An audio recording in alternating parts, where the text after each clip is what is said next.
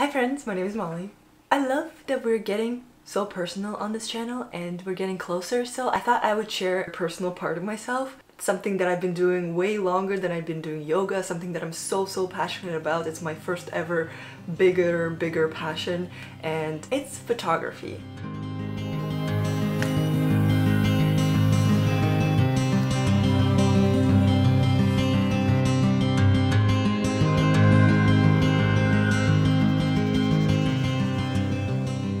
I've been doing photography, I think, since I was 14 years old. Not showing this on this channel where I'm really having fun felt wrong, so I finally get to share that part of me with you guys.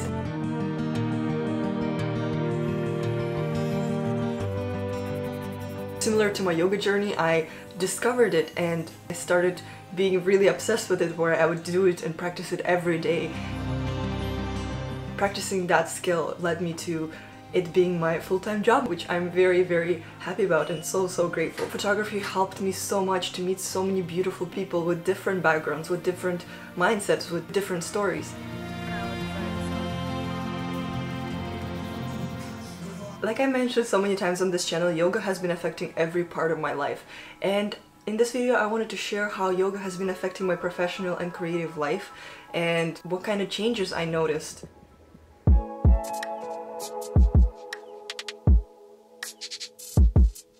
I first started to discover yoga a year and a half ago, and it started changing my mind completely.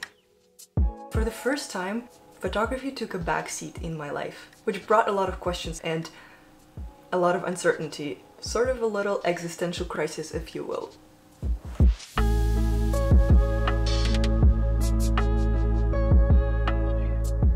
I connected with so many people throughout my photography journey, however I never really allowed that connection with myself.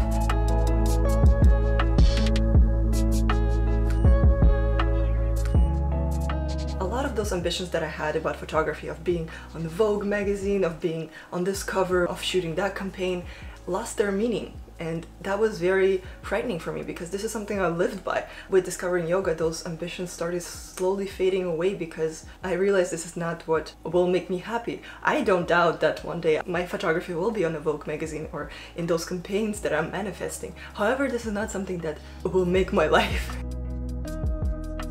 At first, it was very frightening to let go of all of those ambitions, of all of those ideas. But now, understanding that being on the cover or doing that campaign is not something that is necessarily the center of my intentions, freed me in a lot of ways. It gave me a lot of freedom of just experiencing and enjoying what I'm doing and taking my time, connecting with people, and instead of seeking opportunities or not being satisfied with what I have right now, letting go of that was very freeing, and I feel so happy.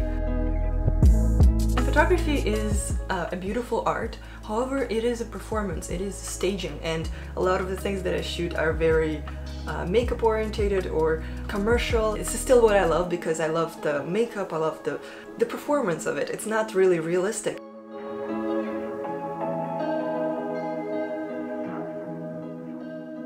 At some time with yoga, I started really understanding what makes me happy, and I just never felt as happy as I am because I do what I love. And even when I was doing it before yoga, I wasn't satisfied. I still had that craving of not enough. But now I feel complete, and I'm getting deeper into that complete feeling and connecting with it more frequently, which is so rewarding.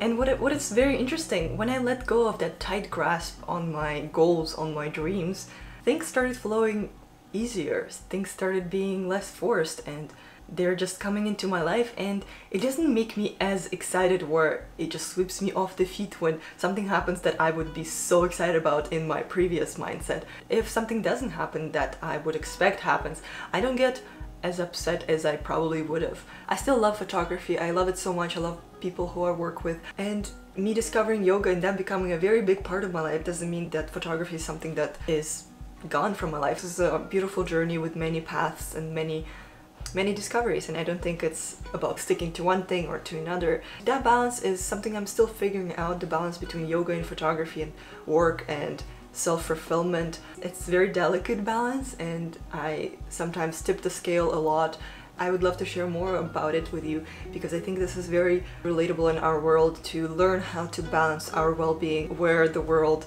you know, tries to distract you, or there's also the need to work and hustle and have that capitalistic success, if you will, that you might lose your soul over. I'm excited to share more about this experience with you guys and hopefully hear some of your stories and how you're balancing your work and professional ambitions with your spiritual fulfillment.